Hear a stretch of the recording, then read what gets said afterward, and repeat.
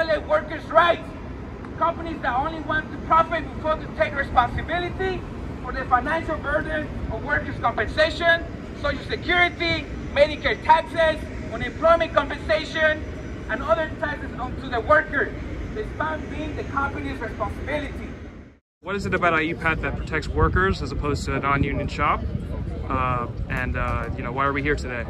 So the easiest answer to give is IUPAT and their union workers are protected by what we call a collective bargaining agreement, which essentially is a contract between the employer and the employee.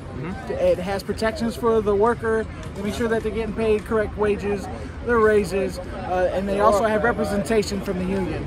The reason why it's so important is Georgia is a right-to-work state. It sounds great. It means you have the right to go to work. It really means they have the right to fire you at any cost. It's an at-will state, right? At-will law. They don't have to give you a reason to fire you, but when you're represented by a union, they have to give you a legitimate reason, and then they have to go to your representation to give them that reason before they let you go. And what is it about specialty that's so egregious in this case, and what have they done to their workers? For the most part, what's really egregious is the fact that you have a bunch of painters time in and time out, you know, putting themselves in dangerous conditions, having to get on boom lifts, you know, having to expose themselves to toxic paint and chemicals.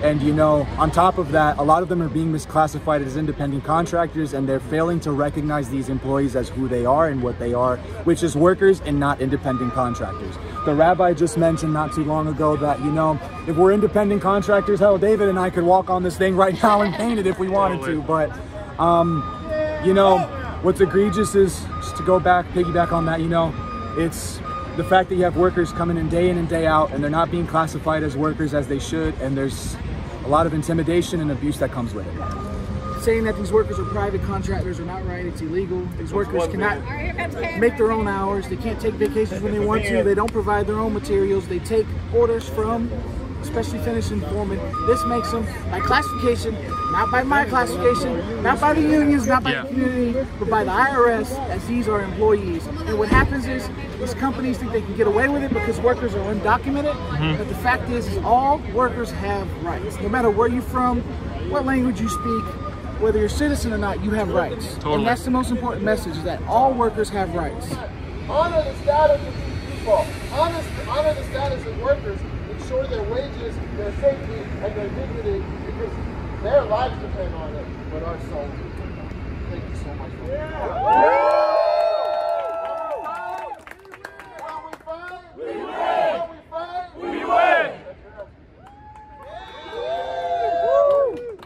What is it about IUPAT that makes actions like these possible as opposed to a non-union shop? I mean, the union is workers coming together. That's all a union is, right? So, I mean, if a workers came together at a non-union shop, that would be a union too. But, you know, we're an existing union. We've been fighting for painters, glazers, drywall finishers for, I think, over 100 years.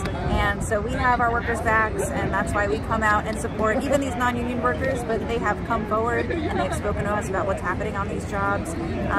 Many of them are undocumented immigrants, and so the companies take advantage of that fact, and they, you know, use that to misclassify them as independent contractors, and then they don't get paid overtime, they don't get benefits.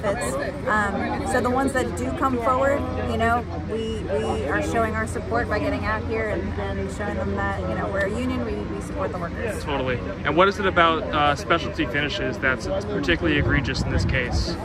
Yeah, so I mean, lots of companies are doing the exact same thing, right? So they hire majority Latino immigrants, many of whom are undocumented. They basically force them to classify themselves as independent contractors, which means that they are not technically employees of the company. And so what that means is they're not getting the overtime, they're not getting the benefits, they're not getting that job security that actual employees of the company do have. But the bulk of the work is being done by these workers. So that's, you know, that's who's building these buildings. We have them to thank for these new buildings, but they're not getting paid enough. They're not getting the benefits they need to support their families. Got it. Thanks so much. We'll be back! We'll